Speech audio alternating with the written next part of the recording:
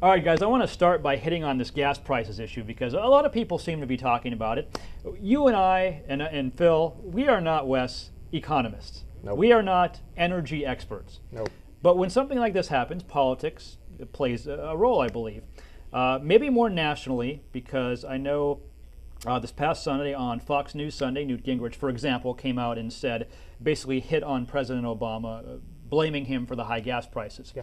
So that's why I wanted to ask you guys here today, because I watch all of these guys talk about, Middle East and gas prices and instability in Iran is why the gas prices are so high. So my question to you is, when Republicans are hitting on, say, President Obama for high gas prices, is that a fair criticism? Can one president control how gas prices go up or down based on all these other factors, maybe even across the overseas? Absolutely, because our gas prices are directly dependent on our national, our foreign policy, excuse me, and our energy policy back at home. But this is a bad problem for Barack Obama. Things were looking very good for him because those unemployment numbers were coming down. But listen, people don't pay attention to the unemployment numbers like they do that big sign that they pass on the side of the road. On the way to work, I think I passed 6 of them, and it's creeping up to $4. When people see that boom, that sign on the side of the road, they automatically think our economy is going to crap, thus I'm going to blame Barack Obama. But let's say a Republican president wins in November. What can a Republican president do differently to make the gas prices come down? Well, the first thing they can do is decrease our dependence on foreign oil from our enemies. Barack Obama just stopped the Keystone Pipeline, which would have brought more oil down from Canada, an ally. That's the number one thing he could have done to help with gas prices. Phil, let me play devil's advocate here. Is this a simple reason of Republicans looking for something because maybe the economy is getting better? The Dow went above 13,000 for a little bit earlier today. And they're thinking, all right, this is something we can hit the president on. People are angry about high gas prices. If we blame the president, that will help us in November. Absolutely. I mean, this is politics, and they've got something to use right now, mainly to distract the voters from their lousy candidates on their side. You got Rick Santorum, who's just an outrageous individual. You've got Mitt Romney, who's just a deeply flawed candidate. And so, sure, they're going to use this gas price issue to distract the voters. I don't disagree. Listen, I tell my candidates all the time, don't poke at your opponent. Wait till you have a wide open shot and smash his nose. And this is a wide open shot that they got at the president. This is partly his fault, so obviously the Republicans are going to go after him. We talked in the past year about, hey, if the unemployment is at a certain number, what are Obama's re-election chances?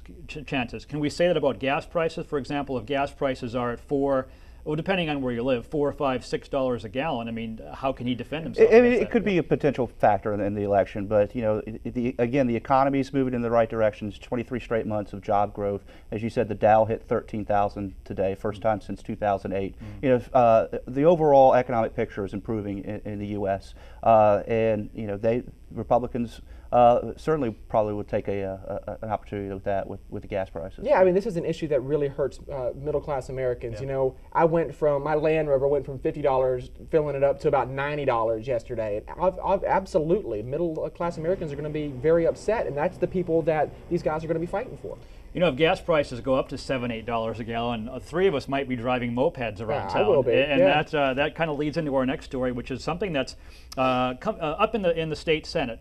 State House passed it last year. State Senate looking at it right now, and that is the drunken driving laws involving mopeds. Right now you do not need a driver's license in South Carolina to drive a moped. So there are people who maybe have their licenses suspended for a drunken driving arrest, driver's licenses. They can get around on these mopeds, go to work or wherever they need to go. The law being discussed now is that if you are caught driving drunk on a moped, these laws will be enforced. There are reports that a lot of these cases are being thrown out because people are on mopeds and it's not like driving a car. The state Senate senators, some of them, want to enforce these drunken driving laws for people who drive mopeds. Wes, good idea on your... Yeah, I think it's a great idea. This is actually a bill that came up from the House, right. Representative Durham Cole from Spartanburg. Great bill. We call these liquor sickles, or we did in college, or Dewey pads, DUI pads.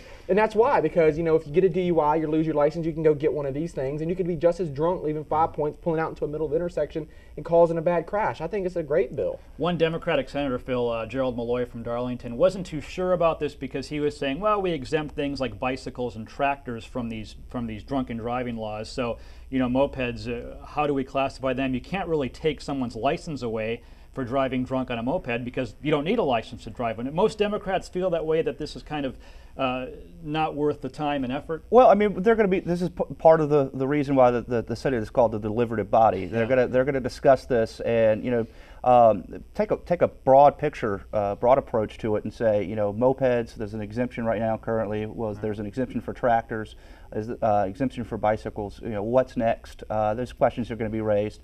I generally think that it is a bad idea to be driving around on a moped at night or drunk at any point. So yeah, but let's be real about this. Gerald Malloy is a trial lawyer who represents DUI cases, okay? As are a lot of other trial lawyers in the Senate and the House. These are their customers that they represent in court that got their license suspended are now driving these liquor sickles. So it's obvious why Gerald Malloy is standing where he's standing. We will keep an eye on this bill as it goes through the Senate. We'll keep an eye on gas prices as well. Who knows? Maybe the three of us, maybe no more Range Rover for Wes. Maybe it's a liquor sickle in the future. Maybe. He'll be driving a Prius. I don't know about that. Pub Politics Live this week. Yeah, 6 o'clock at 6 the Wig. o'clock at the Wig. It's Wednesday night.